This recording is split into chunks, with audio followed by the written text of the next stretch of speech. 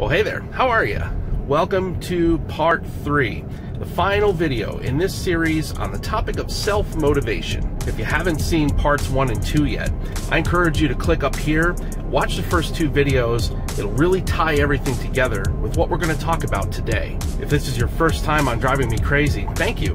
I hope you'll spend a couple of minutes, and I hope you'll consider subscribing.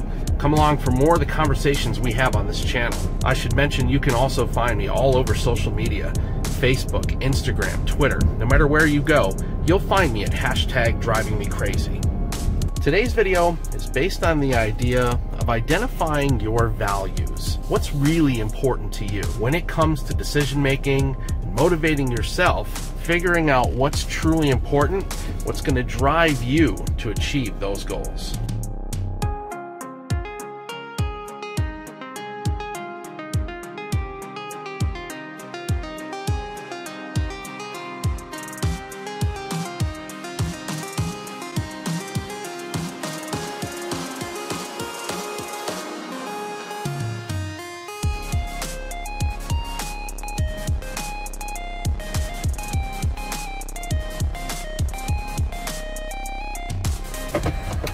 Let's recap where we've been so far. Part 1 of the series talked about being specific and identifying what it is we really want. What are the specific things that we're looking for? Detailing out exactly what it is we're trying to motivate ourselves to do. Part 2 dealt with understanding what factors are going to motivate us. Are we propelled forward by a desire to get away from something, or are we making this move and motivating ourselves in order to go after some type of a reward or payoff at the end? Now that we've done that self-examination about what it is we want and what's going to drive us towards it, the final key towards this self-motivation is to understand the why behind all of it. We're talking about our values and figuring out why something is important to us. Of course, it'll help if I can use some specific examples as well. So I'll use our 2 scenarios from the previous 2 videos to kind of help demonstrate the point.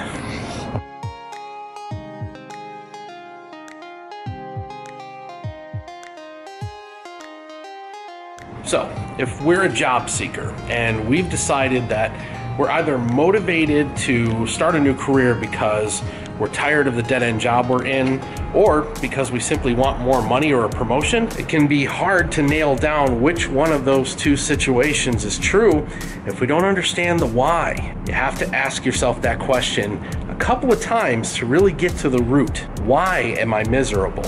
Why do I think that this is a dead-end job? It's a little easier if it's why do I want to make more money? That kind of answers itself. But if we're operating under the idea of escaping from something, it's important to understand why we think it's so terrible in the first place, so it'll help us turn that corner.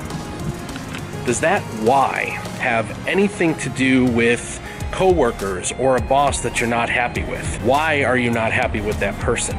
Is it because they don't treat you well? Is it because you think that you are being treated unfairly?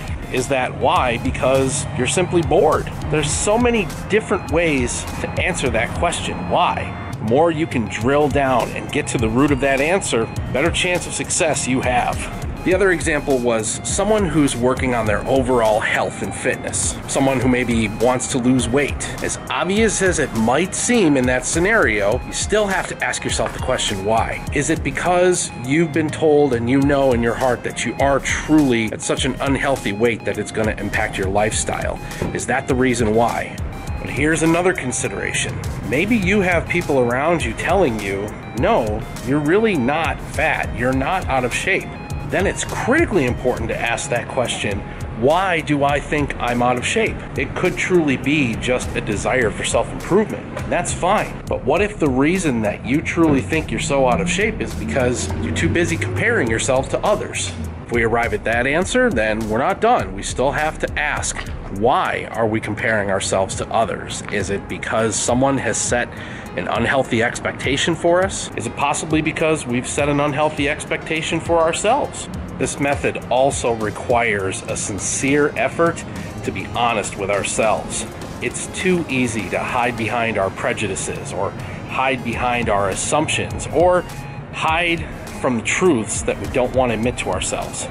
But the fact remains, the better job we can do of identifying why it is that we're trying so hard to get somewhere or do something, why we place value in that specific thing, why it is that we're motivated by a certain type of situation, it's going to set us up for our best chance of success. It may sound like a lot, but it really is that simple.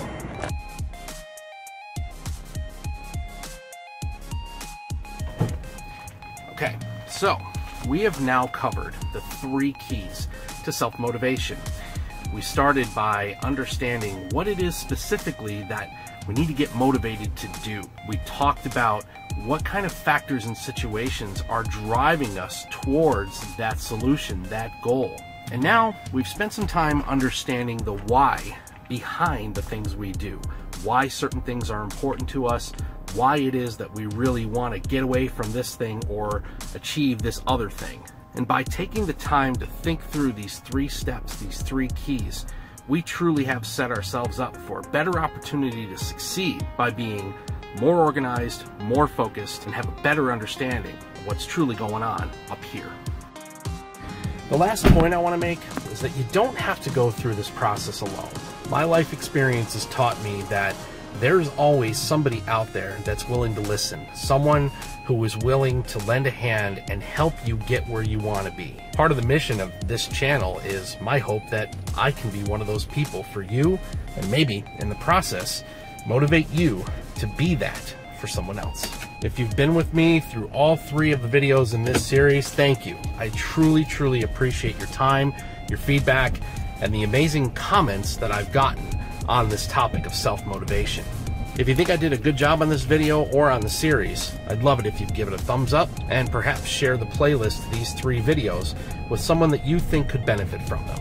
If you have any ideas for topics you think I should cover on this channel, of course, I would love to hear about it in the comments below. That's going to do it for now. As always, thank you so much for watching. I will see you on the road.